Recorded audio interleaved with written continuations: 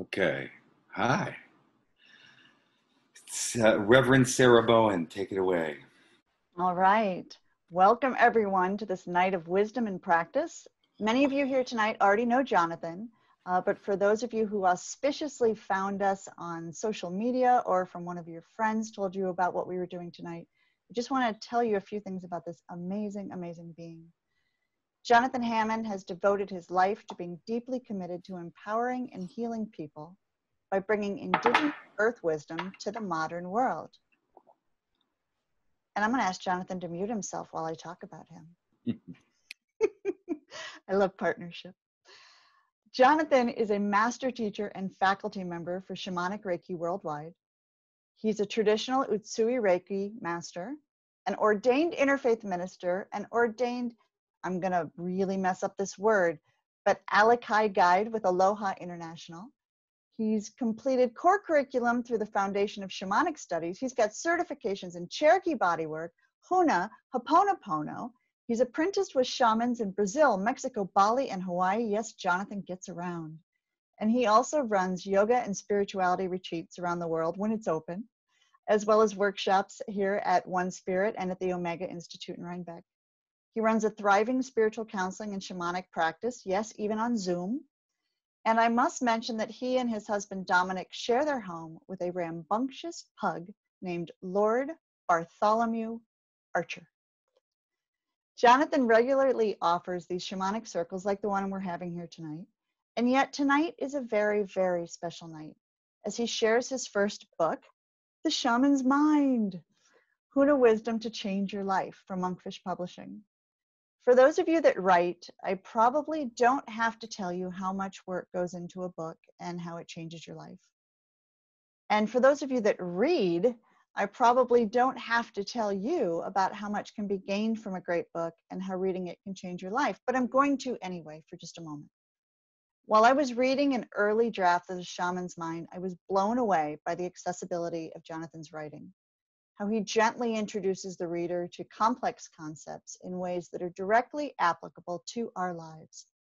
The Shaman's Mind is both practical and inspiring.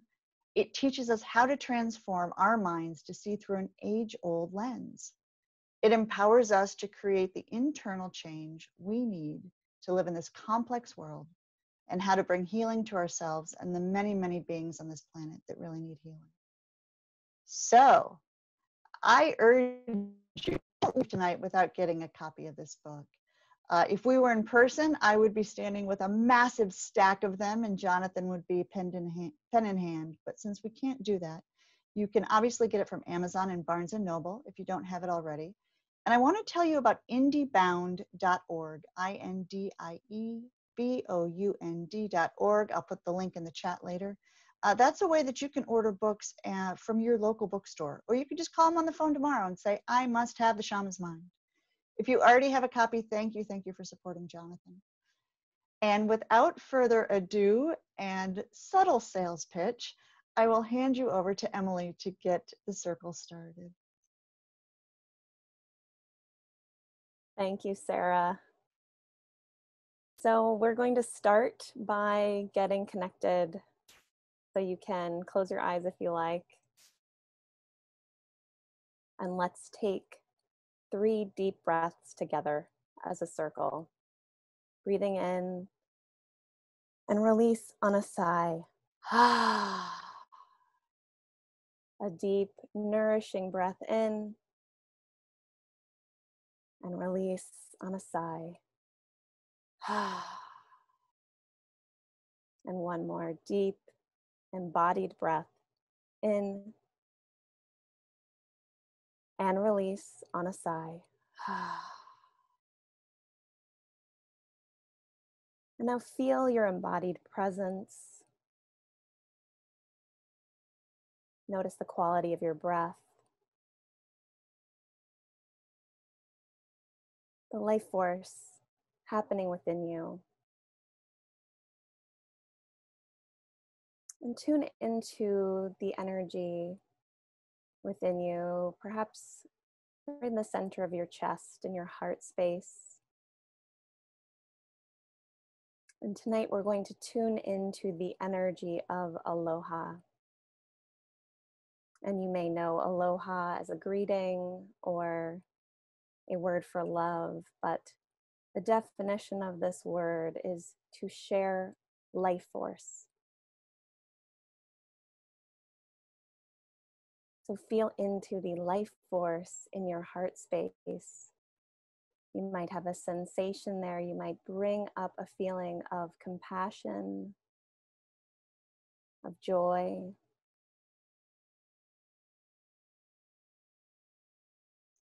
And with your imagination and attention, extend this energy, this beautiful life force within you, and connect it to each heart in this circle.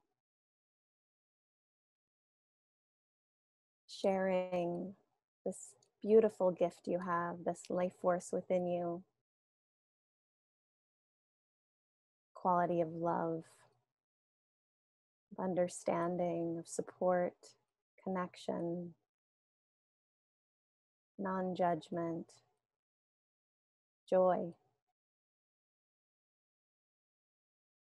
And feel what we create together as a circle, as a sacred circle, bonded in the energy of aloha.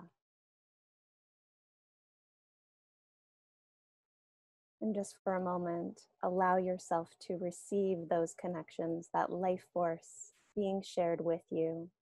Open your heart to it.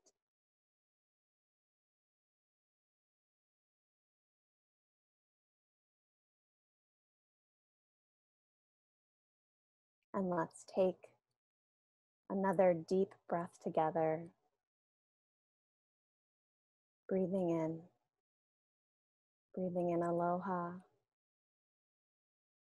Breathing out aloha.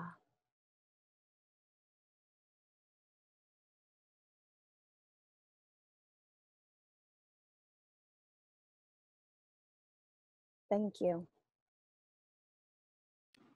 Thank you, Emily, and thank you, Sarah. Sarah Bowen is a award-winning author in her own right, and we have the same publisher, and she has a very special book out, her latest book called Spiritual Rebel, which is all about rebelliousness through the interfaith lens. It's an incredible book, and so that's why I wanted her to be here tonight as a fellow author. And thank you, Emily Wallace and Rianne. Just say hello, Rianne Vestuto, who is my long-term student, and just say hello, Rianne. Hi, good. All right, so let's get started. So, when this was all arranged many months ago, I just thought I was going to do Yay, Jonathan wrote a book event, but and that was pre-COVID, and so Yay, Jonathan wrote a book event doesn't really feel appropriate. So instead, I'm going to use some ideas in the book, and a lot of ideas that aren't in the book that are actually, I think, the seeds of my next book, to help you all cope, to help you all. We're going through a scary time. We're going through a really difficult time, and there are ways in which we can keep ourselves safe and well through shamanic practice and through seeing through indigenous mind. And so it's my hope tonight that I help you enter into that in ways that are practical for you. So I'm going to start with, I'm just going to read the preface of my book. It's not very long. And I'm doing it because it's weird. I wrote it 2 years ago, and it's more relevant than it was back then. And if you've read it, just bear with me, because I will eventually talk about some ideas in the preface, because it really speaks to this time on the planet. So I'm just going to read this. So just sit back at the book events. I'm reading, so just bear with me. Okay, the preface. So this is the very first thing in the book. This book is about becoming a finder and no longer a seeker.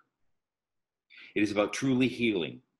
It is about learning to love yourself, to think straight, to step into wellness, prosperity, and love, and to feel the inner satisfaction of these attainments to such a degree that the inevitable response is to give yourself back to the world. Imagine yourself so well, so full, and so supported that you can't help but want to spread your good fortune around. In every given moment, each of us has a glorious opportunity to release our self-limiting stories, learn to live from our true nature, and become the highest and brightest expression of ourselves. And I know no better, more practical, or more effective system to guide you there than Huna, the esoteric knowledge and philosophy of Hawaii. We are currently in the midst of an immense, difficult, and sometimes terrifying planetary shift of consciousness. We are on the brink of complete unsustainability. We cannot continue our current ways without careening toward destruction. The Cree tribe of North America speaks of a contagious psycho-spiritual disease of the human soul, a virus or parasite of the mind that is currently manifesting itself in the form of unprecedented conflicts and crises on a global scale. This wicked spirit, which terrorizes and cannibalizes others, is called Wetiko, or the Wetiko virus. In Hawaiian, it is referred to as Eepa, which means deceit that passes comprehension. Wetiko, or Eepa, is born of our disconnection from the natural world, and it operates by covert infestation of the human psyche, compelling us through toxic selfishness to act against our own best interests by blinding us to our own insanity, destruction for profit, massive hoarding of wealth, allowing suffering without compassion, dehumanizing others, and recklessly exploiting natural resources. Wetiko, however, is not non-local. In other words, it doesn't have any substantive material existence except in our own minds. This points to an incredible intrinsic power and deep personal responsibility within each of us to make a difference in this world by cultivating our own individual consciousness, by cleaning up our own mess and making ourselves so well that we can have a positive influence on all of life and on all of those whom we touch.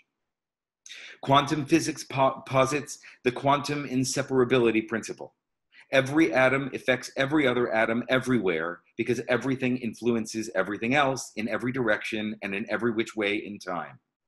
This means that everything we do matters. How we think and live has energetic reverberations that affect all beings everywhere. The microcosm of our individual selves is the macrocosm of the entire planet and beyond. There is no separation. I can only guess that if you're holding this book or attending tonight, you feel a deep calling and personal need to be part of the global solution. And because we are all inseparably connected in this one universe, even the simple yearning to live our best lives contributes vitally toward this deeper intentionality. In the last 50 years, we've become inundated with consciousness expanding esoteric wisdom from a host of indigenous and spiritual traditions, and it's for good reason. A contemporary spiritual movement, an army of light workers, is formed to prepare and fortify millions for the changes ahead. This has already been prophesied.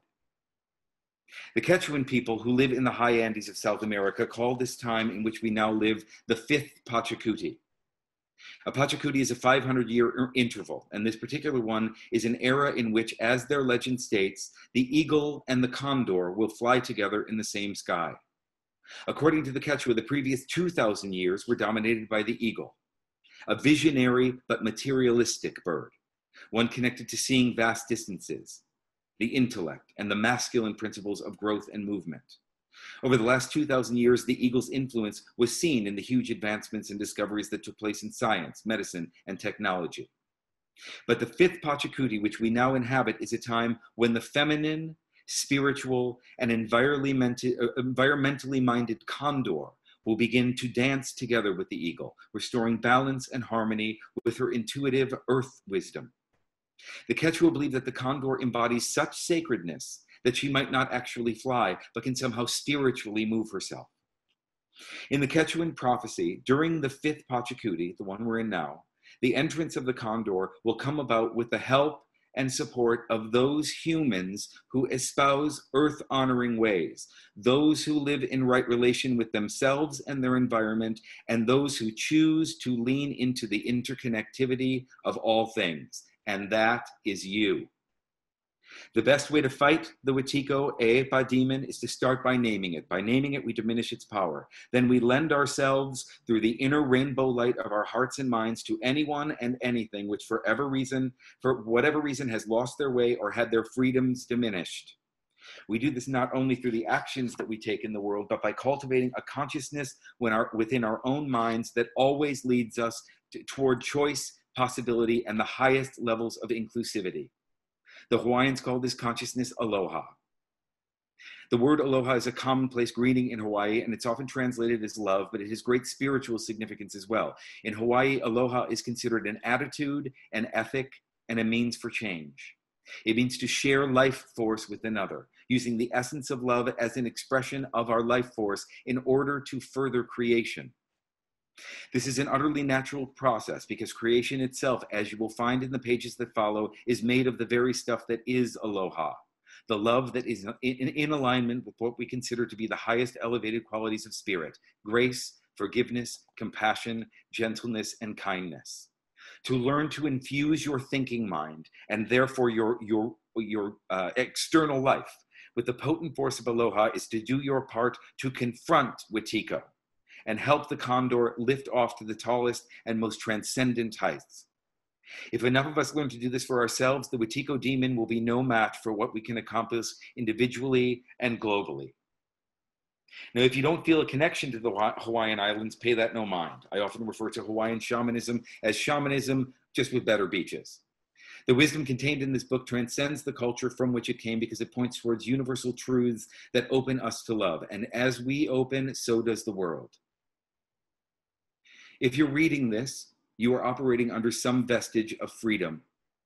At the very least, you have enough choice and space in your life to delve into this material and choose what you want to do with it.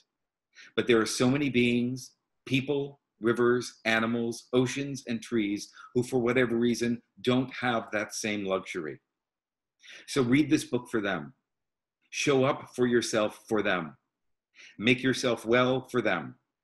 Awaken your interior magic for them. It's definitely you first, but they all need you too. Because the truth is, we as a collective no longer have time for you not to do this. Make aloha, Jonathan. So I want to talk about two things. Just in that last bit, I want to talk about that it's definitely you first. So this is why it's you first. It's you first because all power comes from within. That is one of the principles in Huna, which means that anyone who is inflicted with this toxic selfishness, with this Wetiko virus, can only heal themselves because they want and choose to heal themselves. So you have no influence over them. So the reason why I say it's you first is because what you can do is be an example for them to emulate. And to be an example is to live in right relationship with the earth. And if you're living in right relationship with the earth, you are following the path of love because the earth's intentionality is one of love, which I'll go into later. And so the best that we can each individually do is provide through our own example something to emulate that says to the people who are so stricken and so fearful and so closed down and so self-loathing and so willing to cannibalize themselves and others, there's a better way. If you're following the path of love, in this philosophy, in the Huna philosophy, love is synonymous with happiness. So if happiness is present, love is there, and happiness creates love. So that means that if we are following the path of love, we are creating happiness, and happiness helps those people go, ooh, I'll have what he's having. And that's all we can do. And that's why it's so important that we do our own inner work.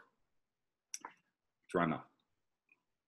So I want to take you into the Hawaiian universe in order to take you right back home and use it. Okay. So, and this isn't in my book, but will help you understand what I mean by earth wisdom, what I mean by living in right relation, what I mean by being in concert, in communication, in harmony with the earth, because the earth is going to win. So we want to be in harmony with her, right? Okay.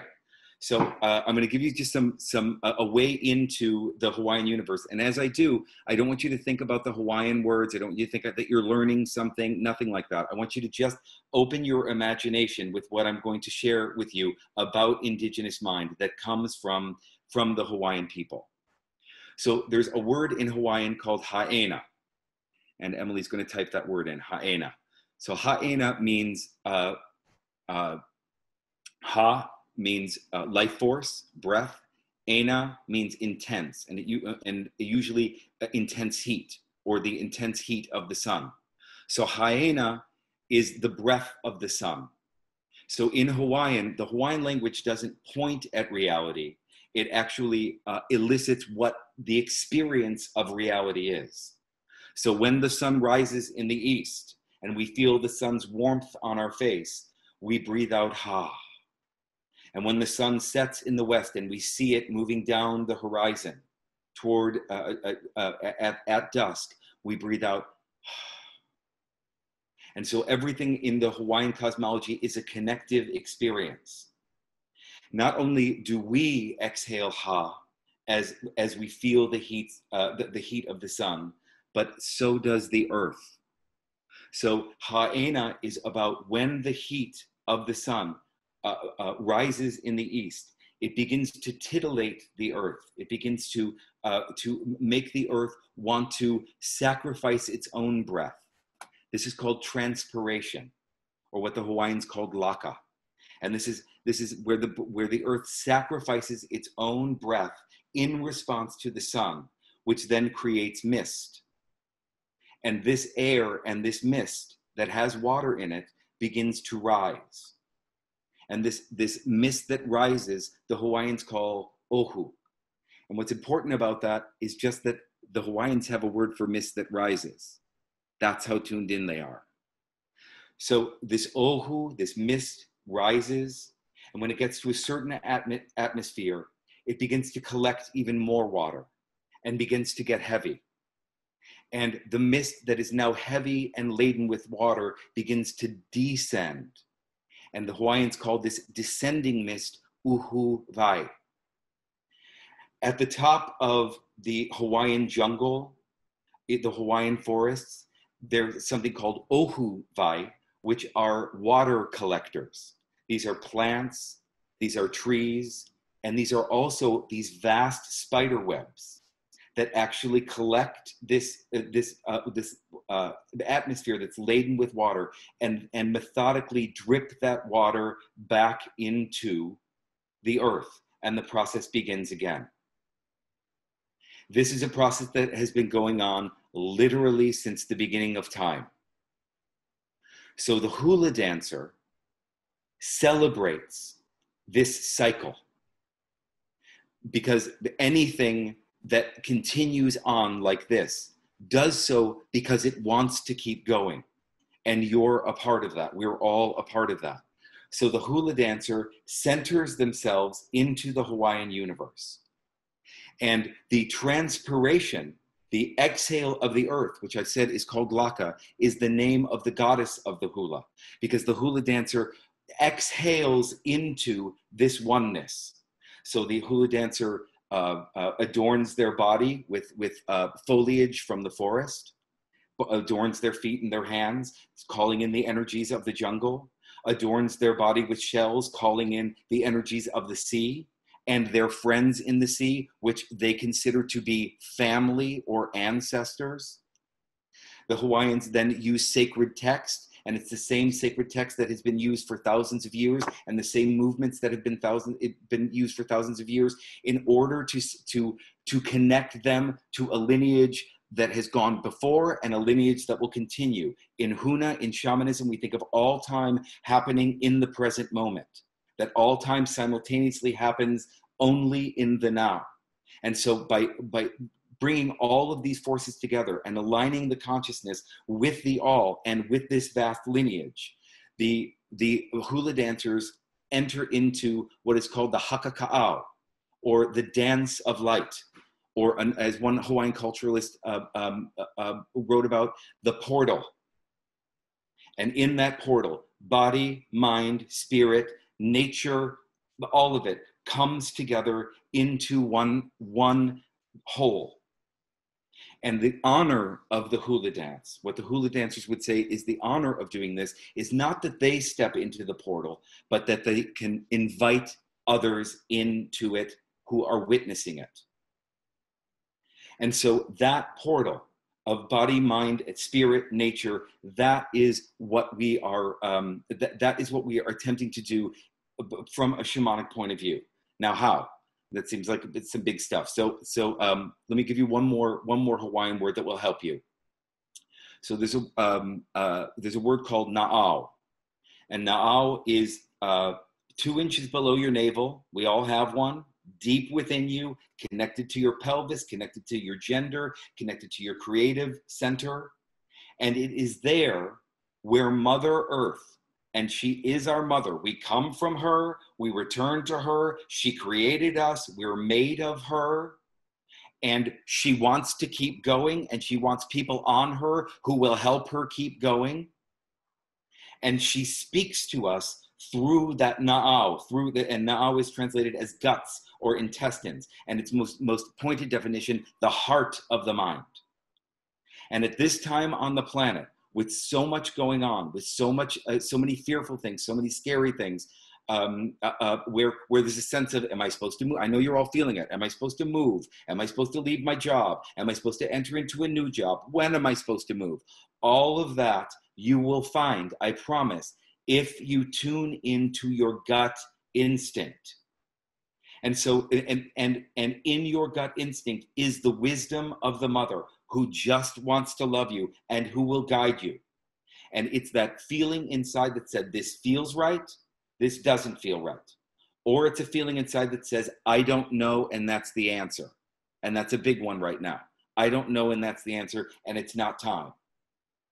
And so to live in right relationship with the earth is to connect with our instinctual selves.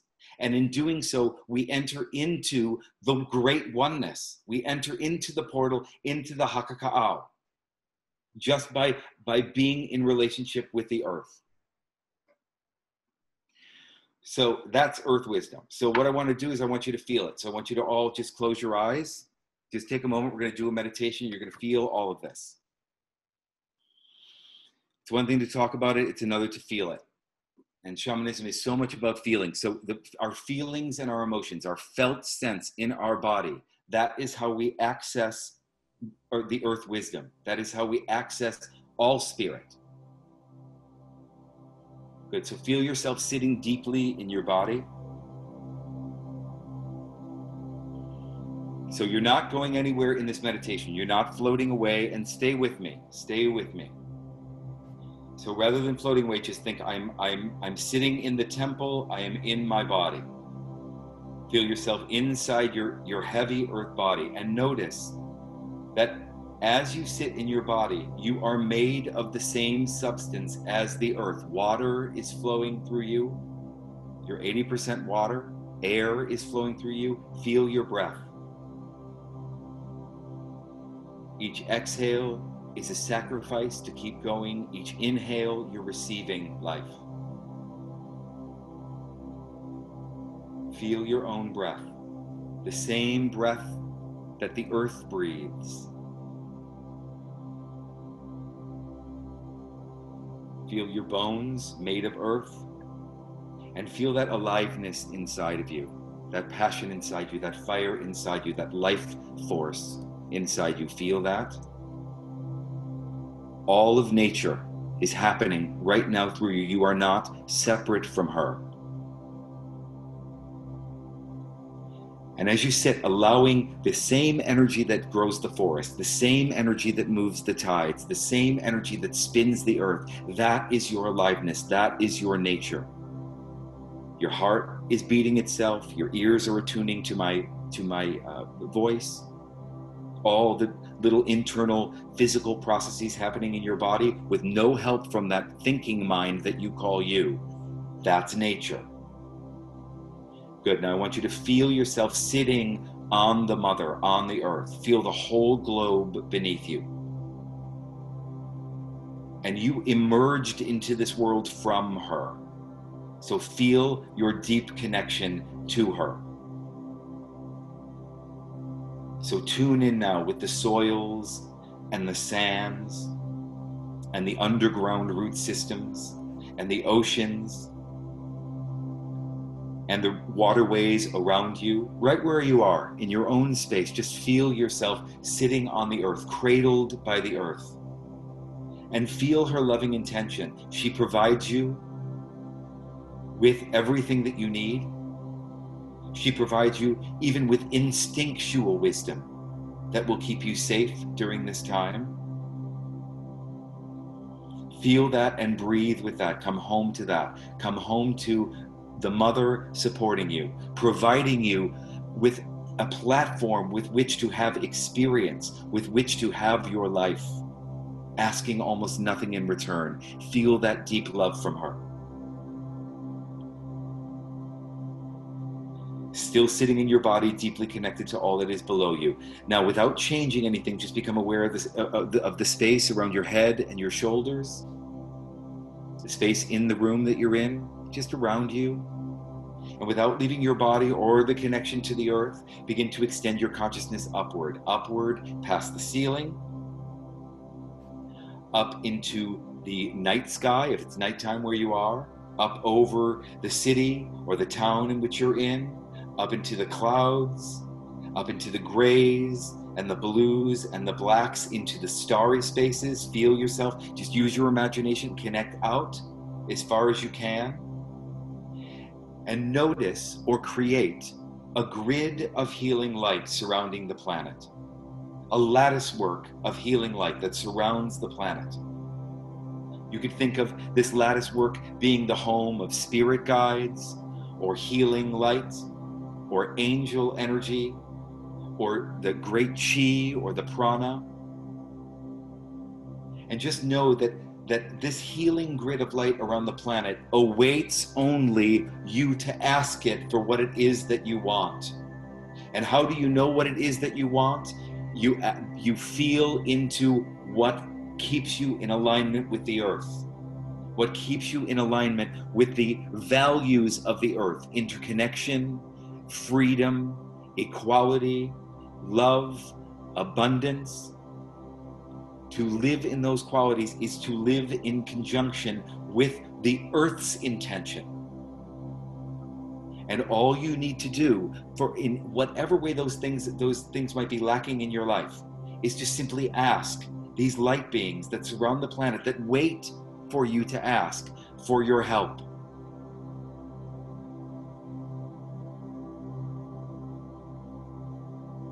Let all that be there, and now go deep into your na'au, 2 inches below your navel, into your gender, into your pelvis, into your creative source. Feel the aliveness there. Feel your creative source there. Feel that instinctual place deep within you, 2 inches below your navel and deep inside you, deep inside your pelvis.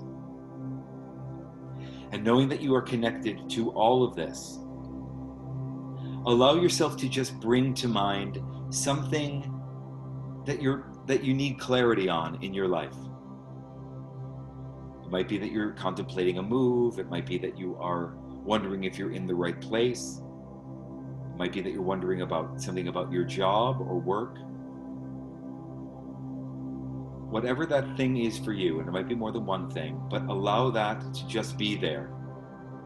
And knowing that the na'au, that 2 inches below your navel, that deep gut, that it is through that the earth, in all her wisdom and all her love for you, speaks to you. And she speaks to you through that instinct. And just now, let your na'au speak about this subject. Does it feel right? Does it feel wrong? Does it feel like it's not time? Does it feel like not yet? Does it feel like I don't know? Just feel that. Connect yourself to the earth's wisdom. She loves you and she will guide you through your instincts.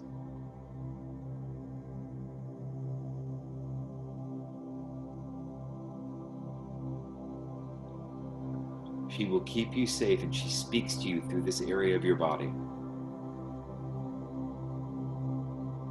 if you align with her, you align with the winning team.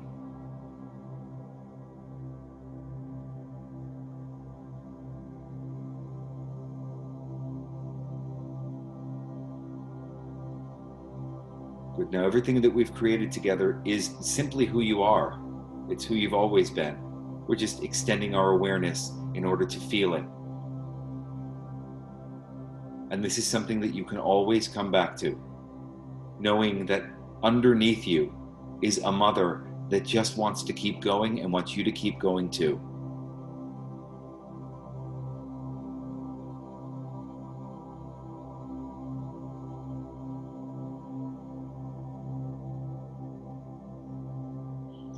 And with all of that, let's just take one deep breath together, breathing in, big inhale, releasing on a sigh, whatever doesn't serve, whatever you want to let go of.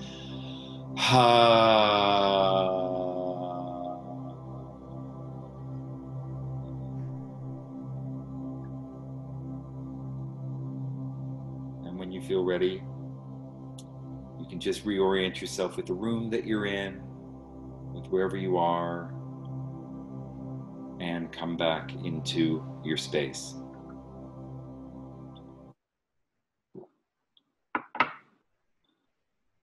Good, welcome back. So what I'd like you to do is, we're gonna share our vibration. So this is just one word. We're gonna do some questions after this, but one word that will just help you, that will just indicate to the group where you are right now. What's the one word that comes up after this meditation? You can just type that into the chat and Rianne is gonna read those. Aligned, create, lofty, comforted, peaceful, love, peaceful, patience, curiosity, present, peace, love, in harmony, Om, peaceful, peaceful, opened, patience, here, emptied, hopeful, change, serene, gentle, open, letting go, clear, somber, pure, not now, even, peace, loved and supported. Very good. Good, thank you all. So I think let's just take, if there's any questions or any sharing, let's just, we've got plenty of time. Let's take that now. If anyone has anything, you know how to do it. Just, you can just raise your hand and unmute yourself and we'll just get a couple questions or sharings. Don't be shy. And I'd love people who wouldn't necessarily do that to do that.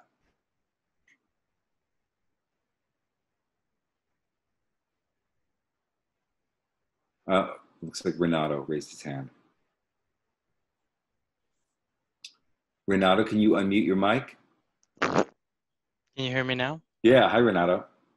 Hi, Jonathan. You mentioned, first off, thanks so much for that meditation. It was really centering. Good. You mentioned that you wrote this 2 years ago, and obviously things were pretty wild back then. Mm-hmm. As you mentioned, have only gotten more wild. Mm-hmm. I'm curious how, what's changed or what's transformed. I'd love to hear more about what's changed in those 2 years since you wrote it and how you feel about what you wrote now.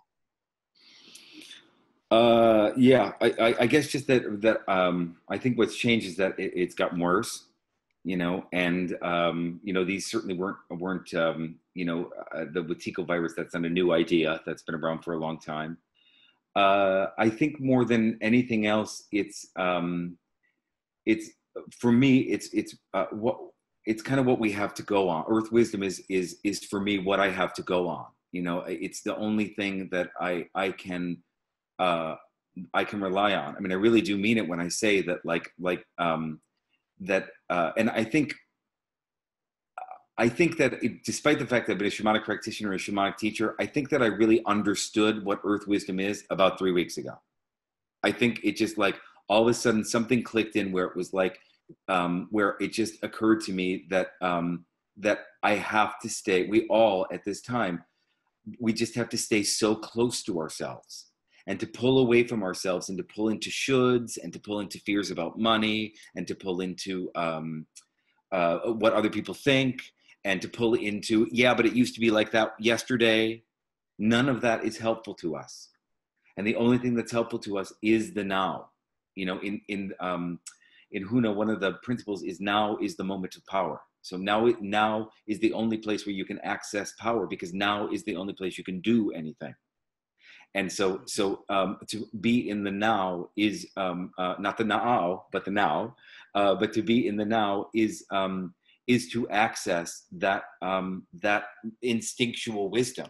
Because I even think instinct is more important than love right now. Love is just that's just there. It's the instinct that we need now, because we have to keep ourselves safe. So that more than anything else, and I feel like that's what the earth more than anything else provides for us. Does that help? Thank you. Yeah. Thanks, Renato. Good. Anything else? No? We can go on. Timothy is waving. Oh, good. His actual Yeah, Jonathan, hand. we have a couple. Oh, we have good. a couple real hands. I see. I think Timothy was first. Good. Hi, Timmy. Hi, Jonathan. How are you? Good. Thank you for that meditation. I'm a little more than halfway through the book. I'm just curious about if you could talk a little bit about the practice of giving blessings as a way of connecting to the earth as a daily practice. Yeah.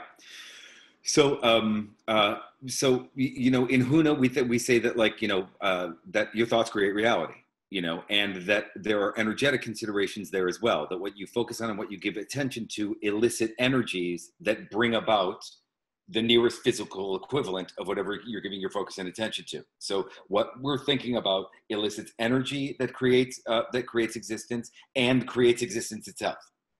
And so, so to bless, which is a cornerstone practice in the Huna philosophy, to bless what it is that you want is to put you in the energetic current of getting that thing, because then you're in the energy of it. And so usually when someone has something that we don't want, we withhold and we feel jealous, or we feel like, you know, why not me, or all of that. But instead, what this practice is saying is to bless what it is that you want.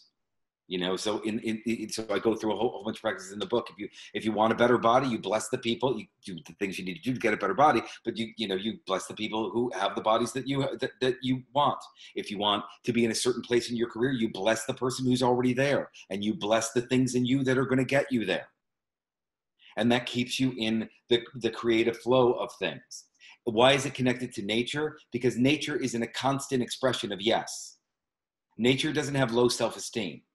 Nature doesn't say no to itself. Nature doesn't deny itself what's good for it or what it needs. Nature, the forest just roots down into the soil and takes in the rain, because that's what I need. So nature is in a constant expression of growth and creation. And so if there's something in your life that has not yet come into fruition, to bless it is to put you in that growthful and creative process. Does that help? If I could just, I'm just curious, like, in the process of giving a blessing then, it seems clear that, like, we need to be connected to the energy of appreciation and gratitude, but is there also energy of want? Like, is that really like, I want, more nature, I want a better body, I want health, I want whatever, like, is that energy also there in the giving of the blessing? Yeah, and the wanting is, is really important, because it's who you are. See, if we are all a spark of the divine, if we are all an aperture through which the divine sees itself, then that means that the stuff that you want is really, really important. It's scripture what you want. So to want that is to align to want what you want, and you got to look at what you want. If you want a fancy, Mercedes, your growth and creation that lead toward your self-investment. That those things are divine things. They are of divinity, and so it's not about egotistical, it's not about selfish, and it's not about material. It's about that in wanting and yearning, we're reaching toward what's held in the higher self, what's held in, when we think of what's me at my most inspired self. That if you imagine what that is, that's what all that wanting is leading you toward. Does that help? Yeah, 2 more. Lauren, go ahead. Hi. Hi. Hi, honey. How you doing? Good to see you. I'm good. How are you? Good. I'm very happy to be here. So I'm going to just kind of dialogue a little bit because, I'm nervous because all these people are listening. Okay. I saw a video of you on the Kevin Moore show, and I immediately brought your book afterwards because I am Gnostic, and I've been Gnostic for a long time, and it's rare to hear and see more. I think like Gnosticism is a thing, but then it's, like the modern, what is modern Gnosticism? And it was just like, oh my gosh, it's coming from you. That's awesome. A lot the Huna principles are exactly Gnostic. Yeah. I came to it from Sylvia Brown. I was part of her church. I think my question is more about your journey, because I am currently a psychic medium and I work with people, and my readings are very open, and I try to pull from them, like help guide them towards that inner knowing. And I've never been into shamanism before, because I think I've been introduced to maybe lower forms of the practice in some ways. But what is your professional journey? And I noticed that you received counseling training through One Spirit, and I was looking that up. Yeah. But I noticed in my readings that I really want to delve in deeper with people, and kind of in a counseling way. I can see what needs to kind of be unfolded within them. Let me give you I don't want to go through my life journey just because of time, but let me say this. One of the easiest things you can do as a practitioner, and if you're not a practitioner, just something to think about in your life, is that if a client is presenting something that they don't like, that's going on in their life that they don't like, just remember that according to this philosophy, everything is born of your thoughts. Which means that if there's something they don't like, that there's something, doesn't mean that it's conscious, but it means that there's something in them that says that thing that isn't okay is perfectly okay. There's a belief, there's a sense of self, whatever it is. And so the easiest way to look at what's going on with someone inwardly, or to look at yourself inwardly, is to look at your life. And what it is that you don't like is a reflection of something inside you. So even if, when someone gives me a compliment, I think of it like that's an angel speaking to that person to get to me. And when I get negative feedback from the world, that is something reflected in that person about me that I have to look at, because I created the negative feedback. Okay. Yeah, I completely agree. That's how I see things too. It's a really beautiful journey. Thank you for sharing it. Good. One more. We'll only do one more because we got to move on. Go ahead, Linda. Me, Linda? Yes. Hi, Linda. Hi. I just wanted to say I caught your interview with Michael Sandler, and I loved it, and I felt really moved to buy your book and to come to this. Oh, good. Yeah. Thank you.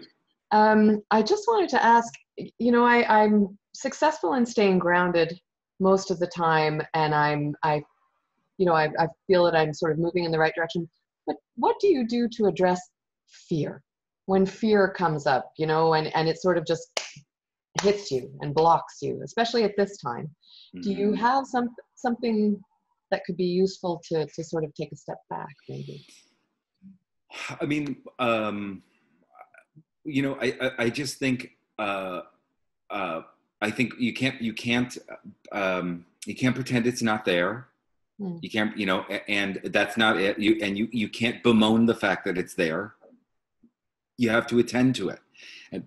And the best way to I remember one time I was doing one of those retreats that I've done in the past, and I was in Mexico, and I was on this like 3-story diving board, and we were diving into like a cenote or whatever, and I've been working with these people for 10 days or whatever, and doing shamanic circles with them and healing and all of that, and I got to the top of this thing, and I was scared, and I knew everyone's looking at me, and I knew that I had to jump. And so as I got to the edge, I just kept saying as loud as I could, I'm scared, I'm scared, I'm scared, I'm scared, I'm scared. And I yelled, I'm scared, all the way down into the water. And one of the persons in the, people in the retreat said, out of everything that you said, was actually the deepest teaching to me. So I think it's about like acknowledging that it's there and carrying on despite it. And what is courage? Having the fear and carrying on anyway. Okay. What is purpose? Having the doubt and carrying on anyway. Super. Thank you so much. Yeah. That's great. Good. Let's go to, I want to do one more section. Is everyone okay? So something funny happened. I was on the phone. People don't know this, but nothing sees the light of day until Emily Wallace waves her magic wand and says, Jonathan, that's good. And so everything we do, I always have, everything that I do, Emily has to speak to. So I was texting with Emily, or I was talking with Emily about what this was going to be. And we were texting back and forth. And then the last thing she wrote was, we had decided what it was. And then the last thing she wrote, she said, do Po, P-O. And I thought she wants me to do Po. Now, Po is a Hawaiian word, which we're going to talk about. And I thought she wants me to do the section on Po. So then the next day, she said, oh, I'm sorry about that. That must have been like a pocket dial or whatever. I don't know what do Po means. I said, oh, I thought you wanted me to do Po. And she goes, oh my God, that's so weird. And it is so weird. So we're going to do Po. So I'm going to read you about Po. Okay. So this is the second little section that I want to go through. And then we're going to do a journey on this material. It's not too long. All right, so this is about creation from the Hawaiian perspective and from the shamanic perspective. So the word shaman comes originally from the Tungusic tribes of Siberia. And while it's most often defined as an indigenous healer, another esoteric translation is one who sees in the dark. It is in the darkness that one develops the shaman's mind, for the darkness holds the mystery. The shaman's domain is the hidden and invisible realms, those in-between places and worlds that the shaman navigates to receive information, retrieve lost power, and commune with the spirits. I often speak of consensus reality being like one small slice of an apple pie that you're eating, and shamanic reality, the unseen, being equivalent of the entire rest of the pie. There is so much that does not meet the eye. In Hawaiian cosmology, the visible and the invisible coexist together. Manifest reality, A'au, A-O, means light or day in Hawaiian. And it's born of a vast expanse of creative potential, a womb of inception from which all life emerges. The Hawaiians called this Po, which is translated as night or darkness, and also interestingly, the realm of the gods. So it's in the darkness that the Hawaiians think of that as the realm of the gods. In Hawaiian thought, darkness contains spiritual intelligence, and it's from darkness that life itself springs forth. In the Western psyche, darkness has a pejorative connotation. The creation story of Genesis in the Old Testament speaks of a God separating the light from the dark and calling the light good. Darkness became synonymous with evil, separate and distinct from the light, something to be avoided and transcended, or a place where one is exiled for punishment. But for the Hawaiians, the new day begins not at sunrise, but at sunset. It is the nighttime dream of the Po that creates the waking life of A'au. A'au also means enlightened consciousness, and this is significant because it implies that the daytime of our manifest existence is a kind of paradise, or at least it has the potential to be. So rather than God, heaven, and earth being separate from each other, as Genesis suggests, in the beginning was God and God created heaven and earth, according to Hawaiian shamanism, we are thrust into a shamanic reality that says heaven is right here and God is too. And we can find them by going into our hidden and darkest aspects and allowing them to merge from there.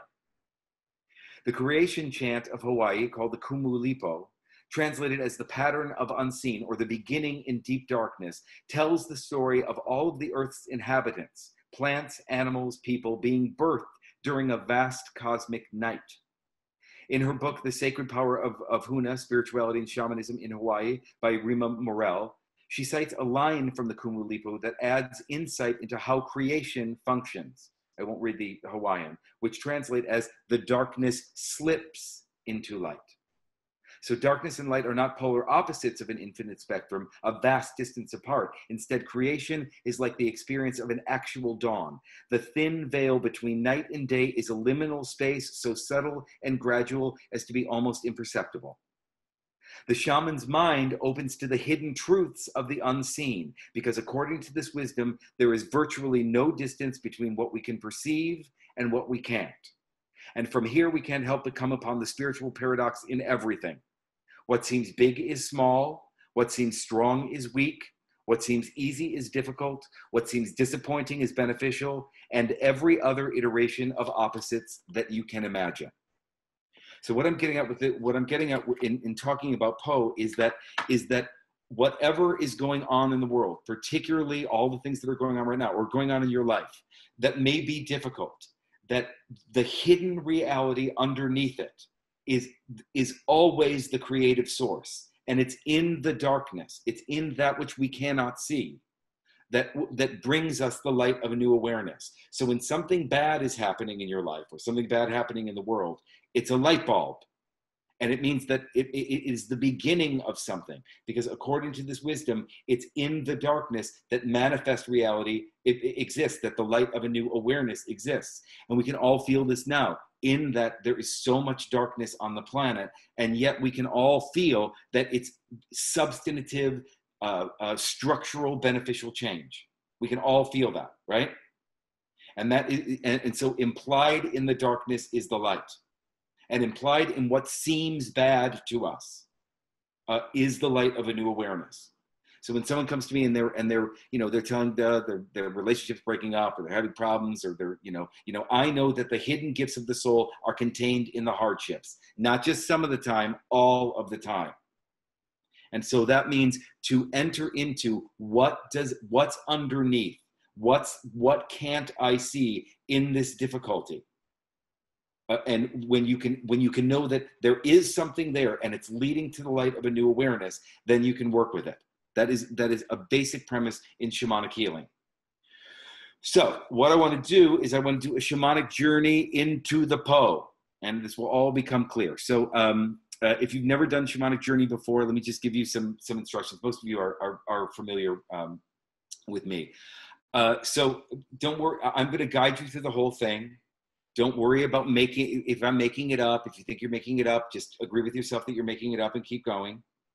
There's no right way to journey. It might be that you experience it like watching a movie, but probably not. It might be that you hear something. It might be that you just follow along with my voice. It might be snippets of images. You might feel it kinesthetically in your body. There's no right way. There's no right way to do it. And don't worry about it. We'll find it together. Traditionally, this is done lying down, and so I invite you to, if you want to, but you can do it sitting up as well. You can turn off your camera, lie down, and I'm going to guide you into a journey to look at, and the purpose of this journey is to enter into the hidden truth underneath, the Po, the darkness, that which contains the seeds of creation. And that's what we're gonna do. So get comfortable for your next shamanic journey into the Po. So you can turn off your cameras if you want, make yourself comfortable, close your eyes. I know it's 8:30, or it's not even 8:30, 8:04. But I'd love you to just allow yourself to be comfortable and see if you can just stay with me. I know it's late for some of you, but try to avoid sleepitation. And instead, just stay with me. We're doing work here. We're doing work on your life, and work on what's going on the planet. There's so much darkness, so much difficulty happening on the planet. And this is a way in which we can begin to see the seeds of a new way of being in that darkness. Good, so feel all the meeting points between the back of your body and the floor or the cushion or the chair that you're sitting on, and just allow yourself to relax into that. Allow yourself to breathe. Let go of any worry that you're doing it right. that there's a way to do this. Just let yourself relax. What we're doing is we're entering into a conscious daydream. You did this as a child, and we're doing it now. And it's in that conscious daydream where we access wisdom, power, spirit, beauty. Good. So allow yourself to feel as if in some way you're sinking into what we call in the Hawaiian tradition the waena, the garden, the sacred garden. So this is your internal place, this place of safety and sacredness and comfort and great beauty. So allow yourself to imagine that you're either escalating down a staircase or down a waterfall or through a cave or down a set of root systems underneath a tree into your sacred garden. This is a place that is just for you. This is a place where you can access wisdom, spirit. We're entering into the hidden realms. And as you become aware of this place, know that everything in this place is also aware of you, and everything can respond to your thoughts. This is an unconditionally loving place that is just for you. Good, so just take a look around, sense what's around you. Are you in a meadow, by a beach, near a wooded forest, whatever that is for you? Notice what's around you. Notice the sky. What is the color of the sky? What is the sky? Are there clouds in the sky? What time of day might it be? Notice what you're standing on or sitting on. And just breathe into those qualities of safety, comfort, sacredness, beauty. Luxuriate in this place. On your next inhale, there might be an aroma, smells of flowers or sea spray, smells of the earth. Maybe there's wind in this place. Maybe you feel a gust of wind on your body. There might be sounds of water, sounds of insects, sounds of the wind wrestling. Just begin to luxuriate in this place that is just for you, your sacred garden. It lives in your heart. Very good. Now I want you to begin to just follow a heart's tug, a little curiosity to go in a certain direction. So just find yourself wandering. You'll know the right direction. Find yourself wandering in a certain direction. And up ahead of you, you'll sense an opening, a portal, into some sort of a path into a dense forest or jungle. And as you begin to just be curious and to walk on that path, you'll sense that it becomes dark very, very, very quickly as the sunlight has been blocked by the dense foliage around you. Feel that, and feel the temperature become so much cooler. And it's difficult to even see. It's so dark on this path, but you can feel the path beneath your feet. And this is the path of Po, the realm of the invisible truths that underlie everything. And as you walk, what I'd like you to do in this dark place is just bring to mind some difficulties that you're having, some fears, some uncertainty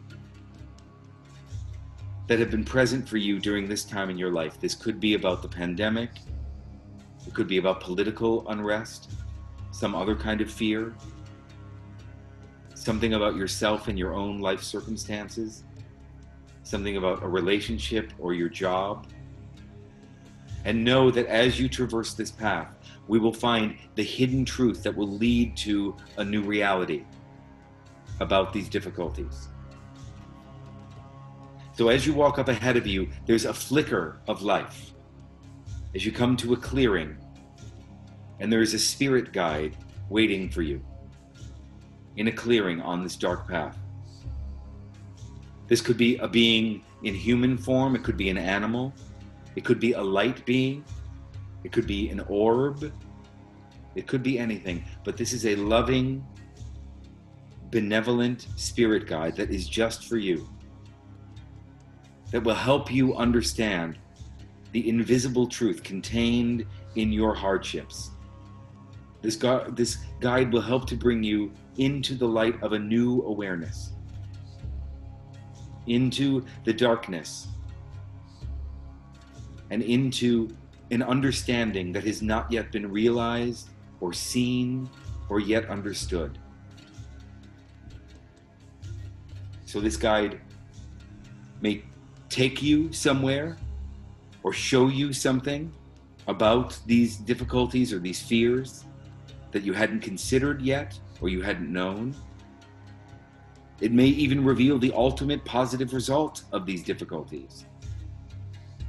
So in conjunction with the spirit guide's help and direction, it may also be that you actively imagine and create a new awareness or a new positive reality that lies embedded within your difficulties.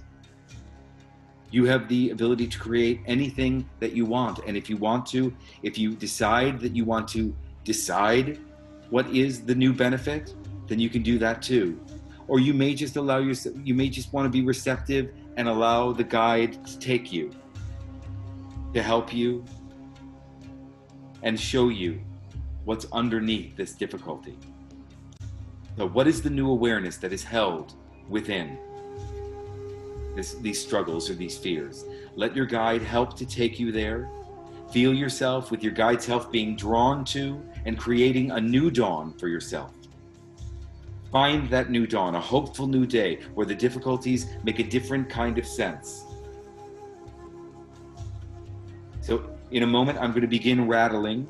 And as I do, invite in the dawning of a new awareness about these difficulties, these fears that have been held in the darkness and are now revealing themselves to you. Good journey.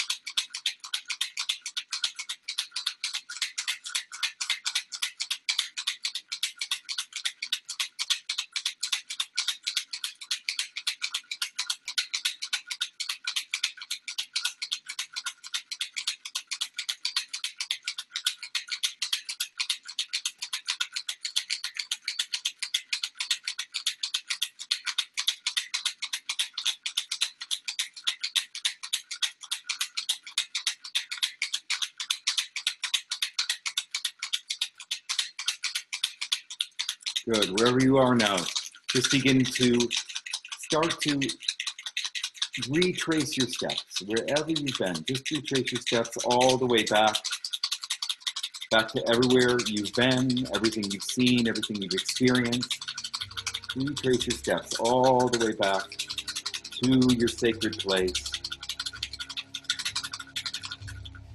Good.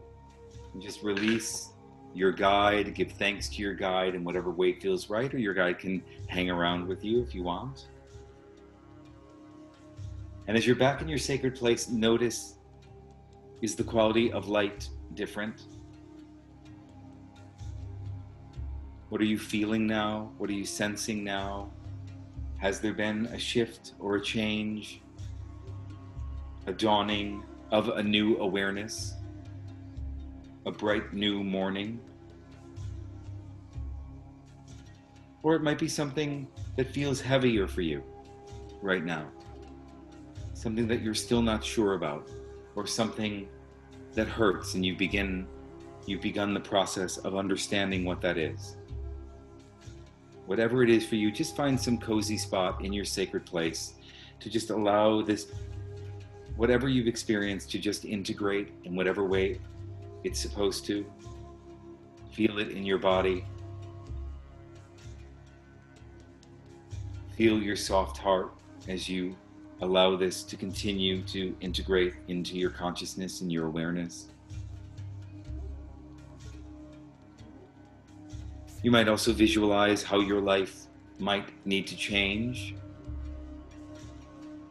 with this awareness, or what needs to be addressed in terms of your sense of self, how you think about yourself, how you think about yourself in relationship to others, to the world. And just know that that process is already happening, already written.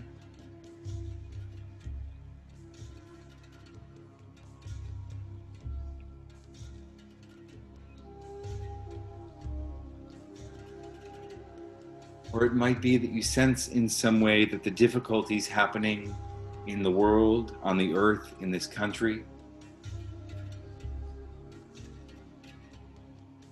that they do serve a purpose, leading us all toward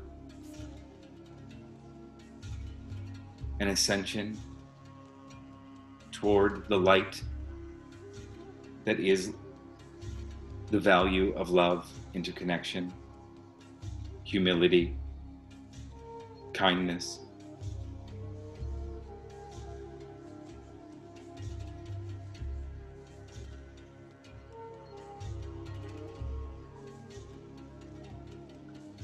And just take one last look at the whole landscape of your journey, the path and the spirit guide and wherever the spirit guide took you.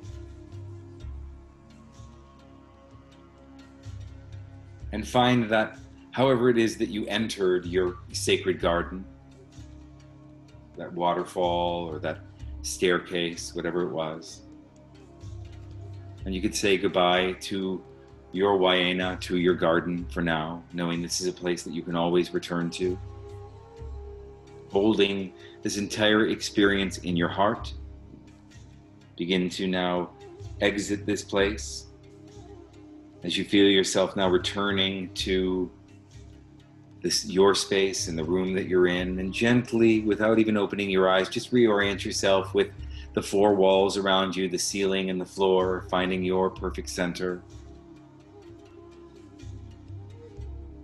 And making some gentle movements.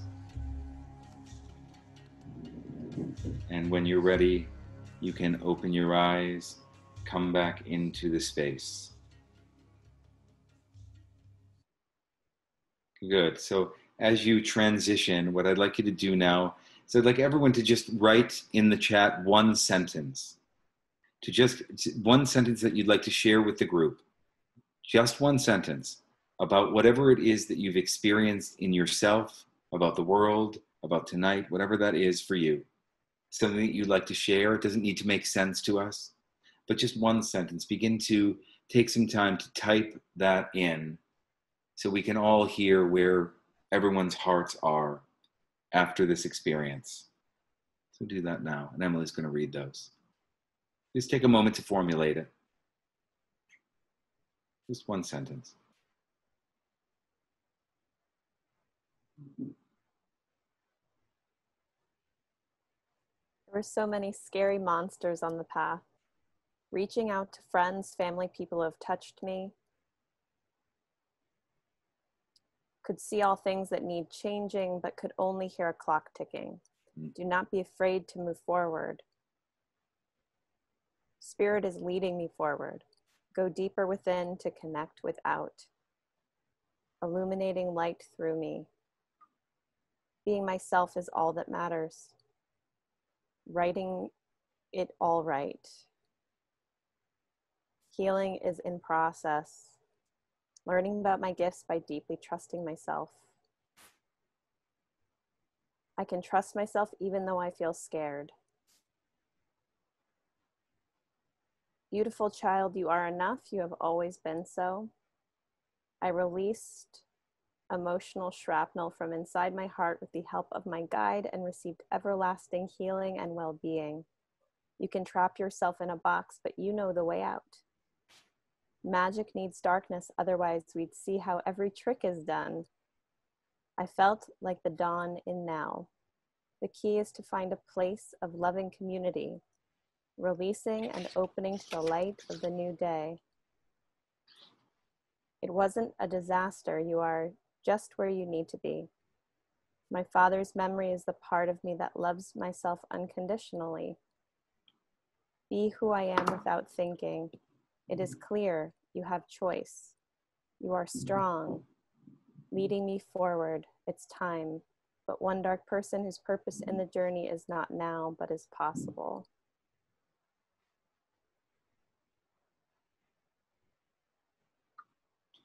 Good. I'm just going to read this last section. Is there one more? Yeah. Go ahead, Emily. I feel a sense of deep peace, and that's where I am. Traveling has never been more joyful or more peaceful, and that evolution is all about finding my home, coming to my true home.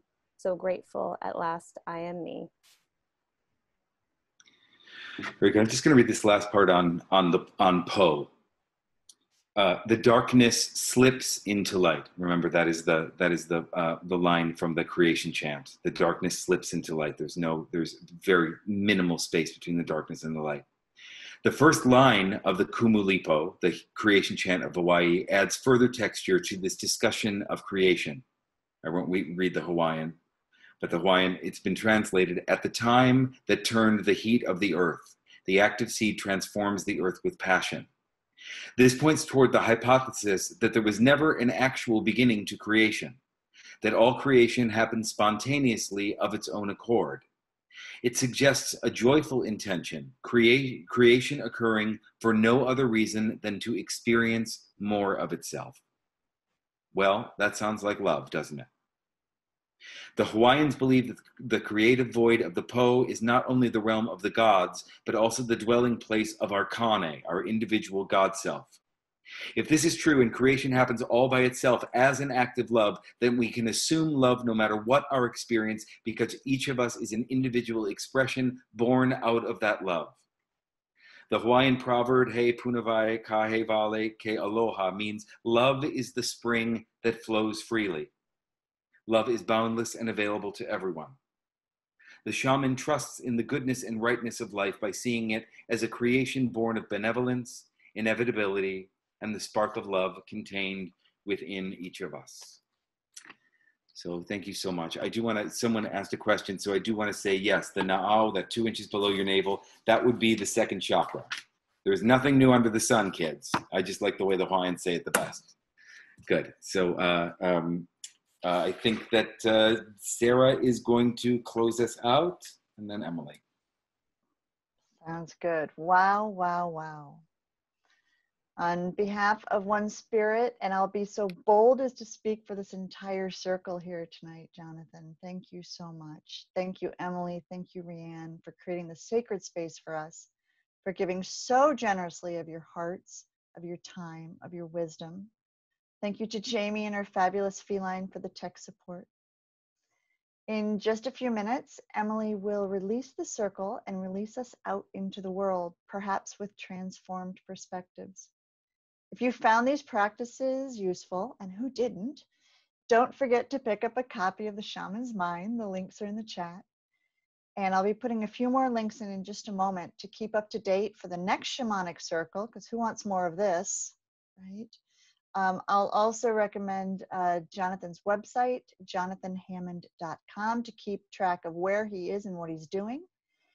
You can also sign up for the One Spirit newsletter at onespirit.org to find out other things happening around our virtual halls. And that's all I've got. Thank you so much. Over to you, Emily. Thank you. So let's close the circle together.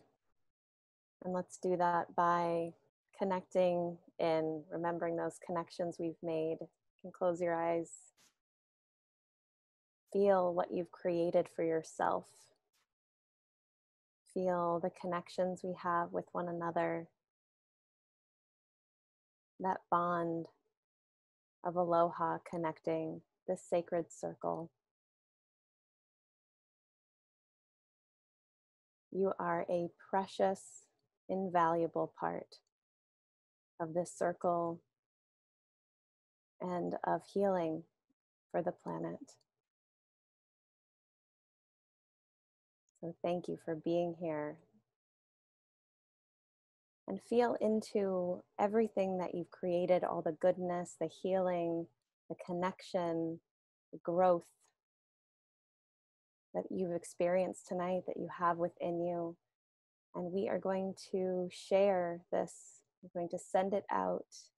So feel that fullness within you. Let's take a deep breath together as a circle, breathing in with everything you are, everything you've created. And out.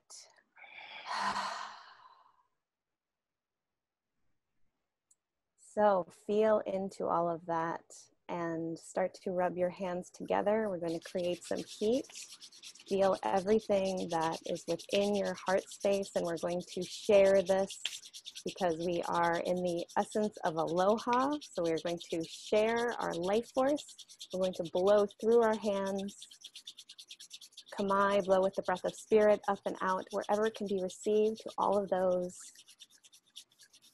who need it, wherever they are, wherever they may be on the planet. So let's do our part for them.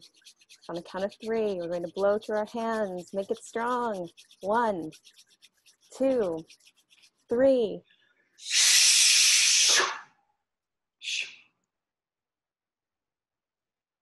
Thank you, everyone, for being here. Thank you so much. Stay in touch. We'll be back in September.